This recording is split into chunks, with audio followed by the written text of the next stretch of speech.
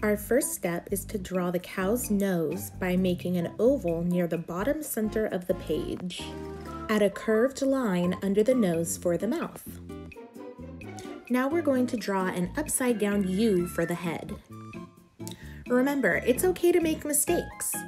Draw light until it's right. That way, if you need to erase something, you won't have those lines all over your paper.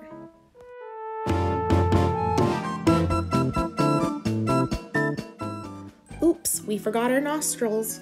Go ahead and do 2 little half circles. Now we want to add 2 curved lines, one on both sides of our head.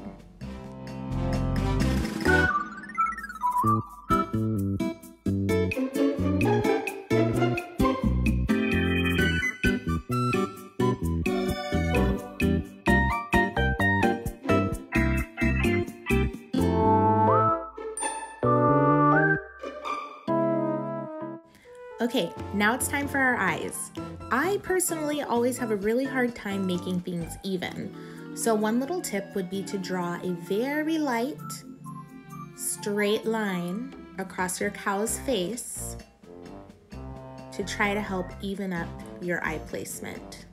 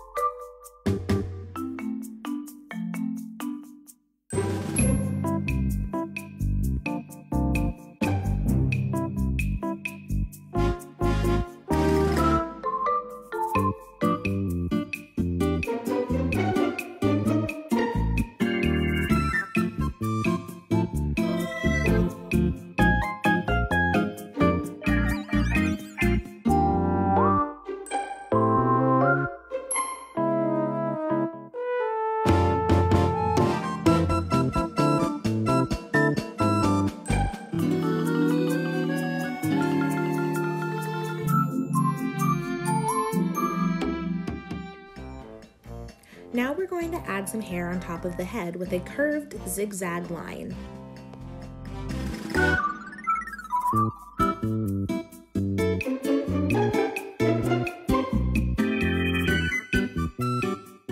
And add some ears. Now I ran out of room, but if you wanted to give your cow some horns, now would be a great time to do so. Now we're going to draw a slightly curved line for the back of the cow and the chest.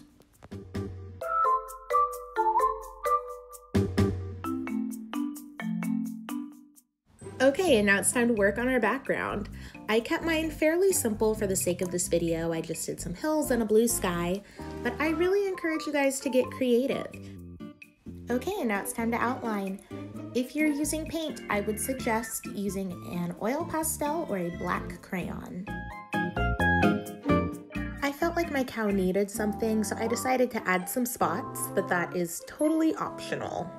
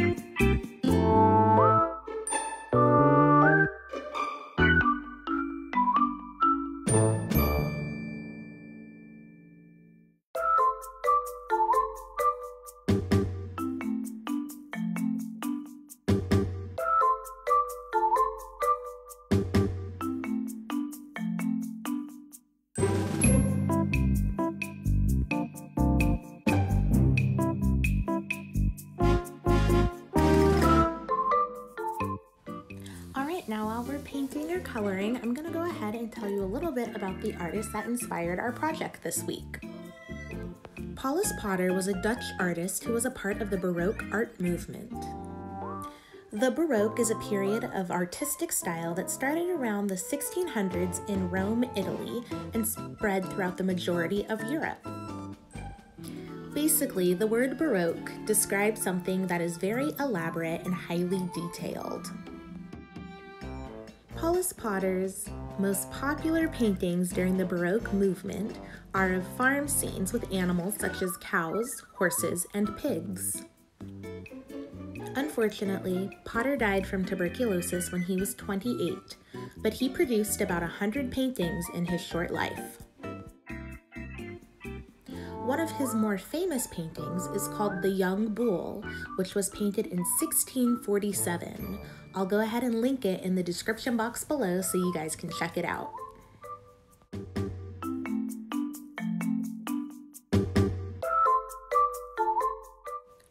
Okay, now it's time to go ahead and add texture to our cow. Remember, Baroque means highly detailed, so we want to make sure it looks like our cow has that soft fur. Now, I totally forgot to add some texture in those spots that I left white, but if you would like to do that, I think that's a great idea.